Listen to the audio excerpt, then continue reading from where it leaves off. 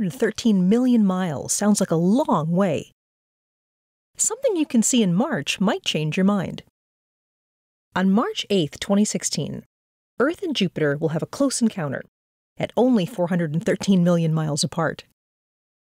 Jupiter rises in the east at sunset, shining 3 times brighter than Sirius, the brightest star in the sky. The giant planet will be up all night, soaring almost overhead at midnight, and not setting until the sky brightens with the twilight hues of sunrise on March 9th. Earth-Jupiter close encounters happen every 13 months when the Earth's orbit laps Jupiter's orbit in their race around the Sun. Astronomers call these events oppositions of Jupiter, because Jupiter and the Sun are on opposite sides of the sky. The view through a backyard telescope is excellent.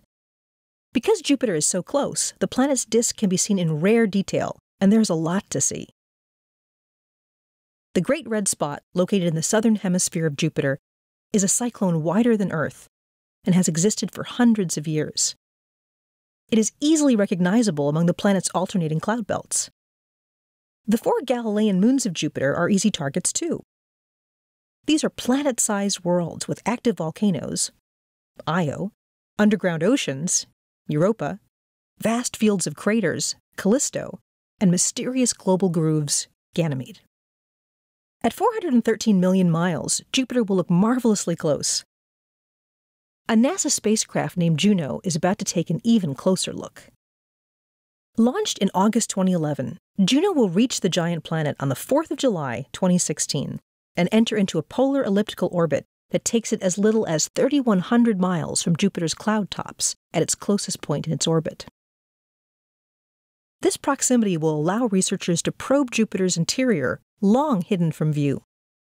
Juno's principal investigator, Scott Bolton of the Southwest Research Institute in San Antonio, Texas, says, "Our knowledge of Jupiter is truly skin-deep.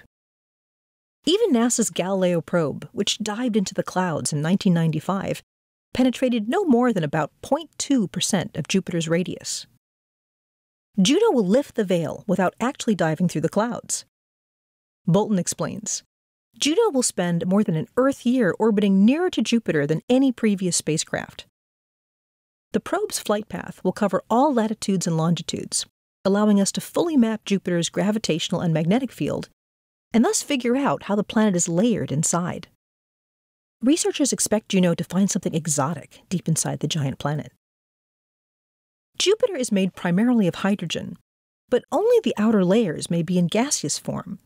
Deep inside, high temperatures and crushing pressures likely transform the gas into an exotic form of matter known as liquid metallic hydrogen, a liquid form of hydrogen akin to the slippery mercury in an old-fashioned thermometer.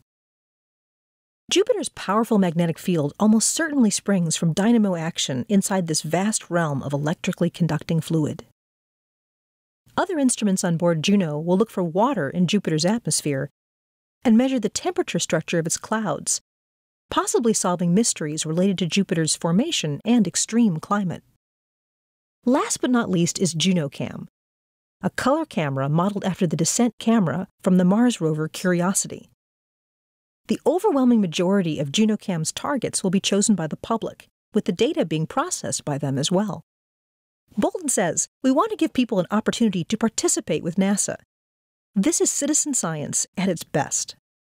Swooping low over Jupiter's clouds, JunoCam will be able to photograph massive storms, powerful auroras, and of course, the unknown, at point-blank range. Until then, mark your calendar for March 8th and 9th. See Jupiter from your own backyard. Then